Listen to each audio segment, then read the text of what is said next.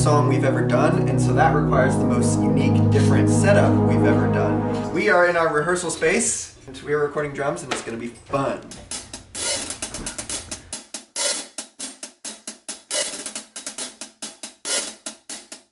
We're trying to create a snare sample for the first verse of this song. Therefore, Chick Fil A bag with some trash in it. There's also a coffee cup in it. Ooh. Took that Chick Fil A smack and I EQ'd it, compressed it, pitched it up a little bit, put a little reverb on it.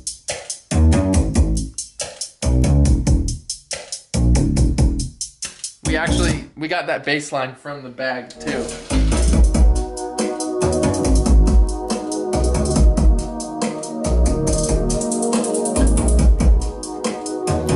It's day 3 of recording our new single, and today we are working on recording guitars.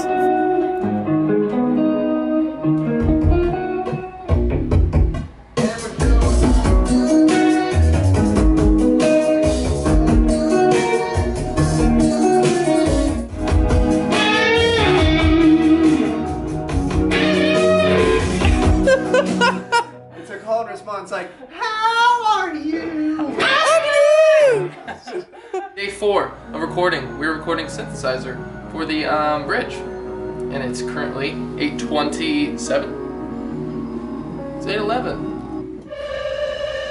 It's kind of distorted, like just a weird distorted tone. So how I got that is I made this patch on my Nord, and basically it would sound like this.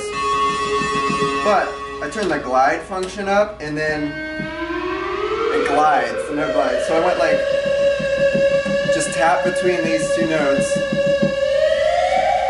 And I recorded that, and then I added a ton of distortion, and it ended up sounding like this. And in the mix, it sounds like this.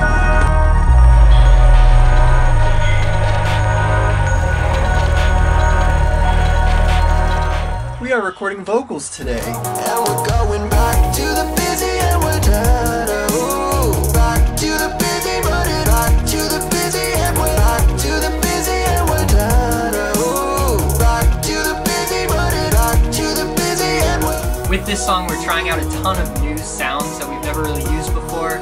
Each part is very unique, and we have a ton of things sprinkled in, kind of all over the place that you only hear once or twice. Every little tiny piece of the song is going to sound different, but the whole will sound coherent still.